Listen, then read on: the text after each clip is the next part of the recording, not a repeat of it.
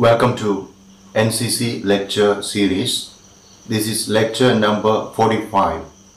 Honorable Commanding Officer, respected Associate NCC officers, dear permanent instructors, and my dear cadets and students. Today we discuss interpersonal relationship and communication. Personal relationship or interpersonal relationship and communication is very important in the life of every individual. No matter which profession we are in, if at all we don't have any profession, whichever field we are in, interpersonal relationship and communication is a very important area where we have to be very careful. Today we are discussing what is interpersonal relationship and what is the basis of every interpersonal relationship and different forms of interpersonal relationship and must-haves in interpersonal relationship. This is in fact lecture number 1 in interpersonal relationship and communication. There will be 2 more lectures. In the next lecture we are discussing interpersonal relationship between a man and a woman. Okay, let's discuss what is interpersonal relationship. A strong bond between 2 or more people refers to interpersonal relationship. So it can be the relationship between a child and its parent. It can be a relationship between 2 persons working in an organization. So attraction between individuals brings them closer to each other. Eventually it results in a strong interpersonal relationship. For our mental, emotional, physical and psychological growth and health, we need to have good interpersonal relationship. Let's discuss what is the basis of every interpersonal relationship.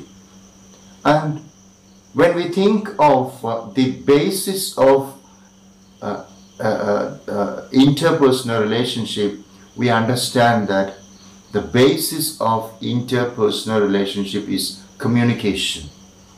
Not just communication, effective communication, proper communication, successful communication is the basis of interpersonal relationship. And such a relationship where we have effective communication will always be a healthy relationship. And now let us understand what happens if there isn't a healthy relationship or if there isn't an effective communication in a relationship. Okay, if there isn't an effective communication between people involved in an interpersonal relationship, the charm of the relationship is lost forever, because individuals have to express and reciprocate their feelings through various modes of communication. It can be greeting, it can be just long discussions and sharings of experiences, and it could even be warm handshakes and hugs and kisses and all. So the communication, if it doesn't take place properly and effectively, the interpersonal relationship may break. And now let's discuss forms of interpersonal relationship. So what we mean by forms of interpersonal relationship is, where do we have interpersonal relationship, at what levels, and where in our society where in our community do we have interpersonal relationship. And this forms of interpersonal relationship can be at 6 levels. Let's discuss each of the 6 levels of interpersonal relationship. So first form of interpersonal relationship can be between or among individuals working together in the same organization. Say for example, there are cadets in NCC and there are cadets of a particular institution, an educational institution. So you belong to co-curricular battalion NCC, or you belong to 1st Koi curricular battalion, or you are the cadets of one school or college, and all of you who are together in this organization of NCC or any other organization, student organization or organization of professionals, okay, there can be a healthy relationship or there can be an interpersonal relationship. So interpersonal relationship can take place at different forms or levels, and first is interpersonal relationship among or between individuals working together in the same organization. Number 2, interpersonal relationship can take place in or among people working in the same team. Okay, team doesn't mean any games alone. It can be a game like the team members of Indian cricket team, or team members of maybe the hockey team.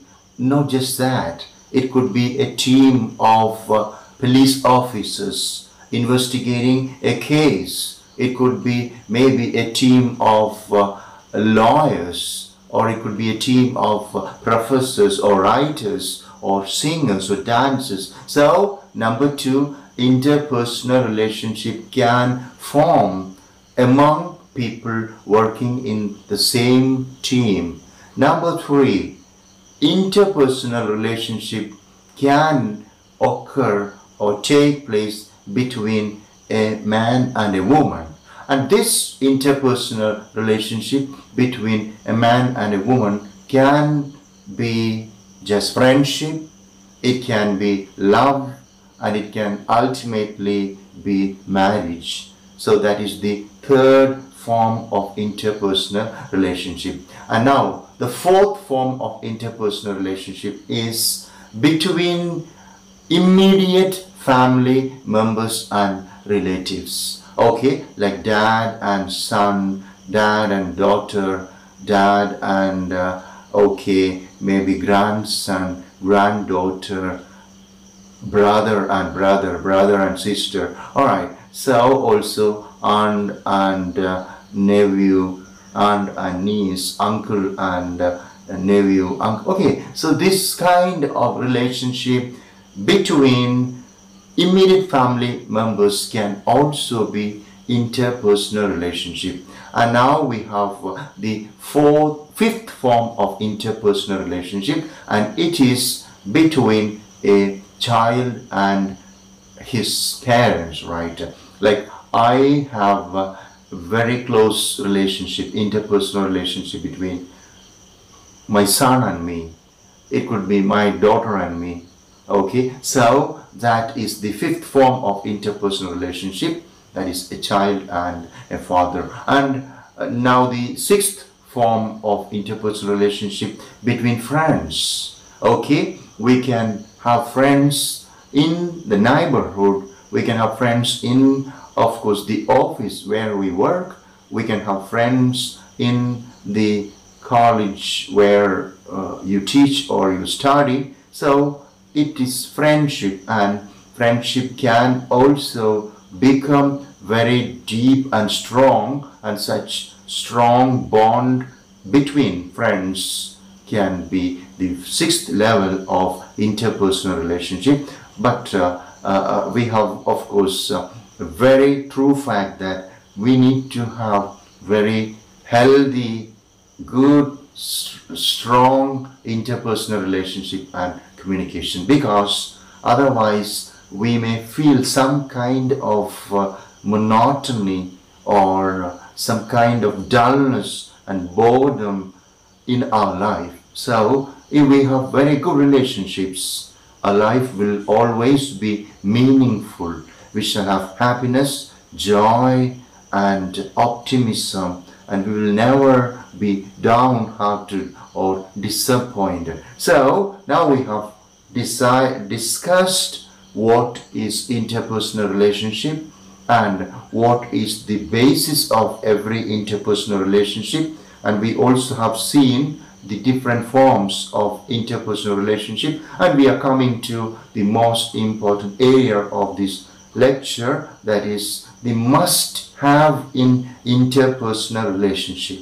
Okay, 7 points is essential or necessary for strong interpersonal relationship. So otherwise the relationship can just break, or it can just lose, it can be lost. And okay, let us understand what are the must-haves in interpersonal relationships. So when we discuss the must-haves or essential factors in interpersonal relationships, we come across 4 important points. First point is people in a relationship or members in an interpersonal relationship. It can be, okay, 2 people working in an organization. It could be members of the same team. It could be, of course, family members, or it could be friends, normal friends, right? So they must share common goals and objectives. This is very important for interpersonal relationship. The first must have in interpersonal relationship is must share common goals and objectives, right?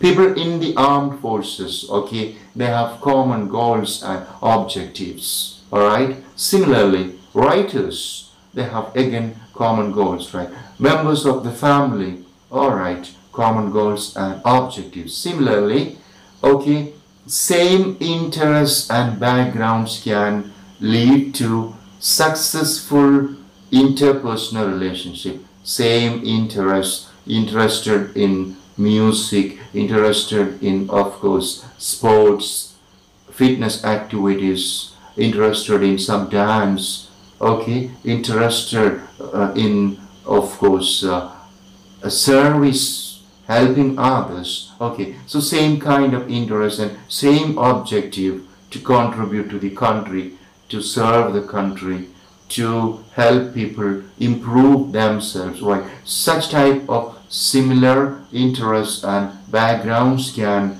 just make interpersonal relationships stronger, or this is the must have in an interpersonal relationship. Now we are looking at the second must have in interpersonal relationship, that is respect.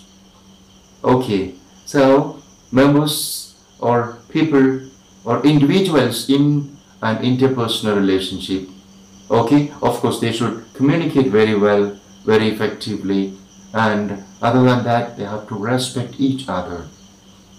Respect for the likes and dislikes and interests of the other person is very essential for a strong, successful, healthy interpersonal relationship. Like respecting the views of the other person, respecting the opinions of the other person, and of course a strong sense of trust. Yeah, my friend will always look for me, he will always care for me, he will always help me, I can always trust him, he will never leave me, he will never deceive me. Okay, he is a true friend, I can depend on him. So this kind of a sense of trust and respect for each other's views and opinions is essential in an interpersonal relationship. Now, the third must have in an interpersonal relationship is individuals must be attracted for a, or rather attached for a healthy relationship. So there must be attachment, very close relationship. So this kind of attraction and attachment is essential for healthy relationship. Okay, so you need to be near your friend, you need to meet him or her frequently. So this kind of attachment, okay, making calls if you are away for a week or a month, okay, so remain attached mentally, emotionally, physically and psychologically. So this kind of attachment is essential for interpersonal relationship. And now we come to the last must have in an interpersonal relationship, that is transparency in relationship. Okay, so there must be transparency or there must be honesty. Your friend must know everything about you. If you are traveling to maybe a faraway place like Delhi from South India, or if you're traveling to, of course, a foreign town, a foreign city, foreign country for a conference, you don't tell your friend.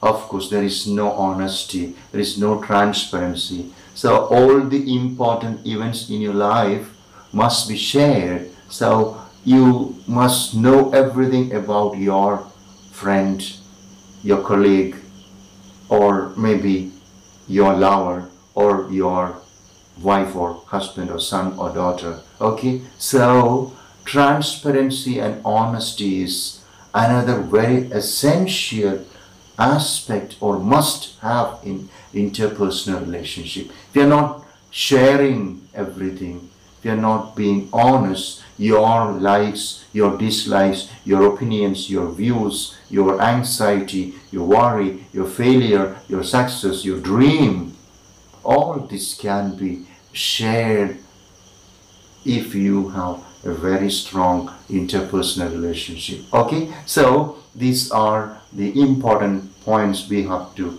consider when we discuss interpersonal relationship. Today we discussed interpersonal relationship and communication, and we have defined interpersonal relationship. We also looked at the basis of every interpersonal relationship, that is successful communication, effective communication, and we also discussed different forms of interpersonal relationship. Okay, this relationship can be between who and who, and 6 levels we can have interpersonal relationship. And last we discussed must haves in interpersonal relationship, for essential characteristics or aspects or must haves in interpersonal relationship. And with that we can just come to the end of this lecture. Let us ensure that we have very healthy interpersonal relationships within the family, in our office, in our neighborhood, in our society. Maybe we have very good relationships, of course, anywhere, and let us just remain very healthy mentally, physically, emotionally, intellectually, and psychologically. I wish you all the best. May God bless you. Thank you for listening.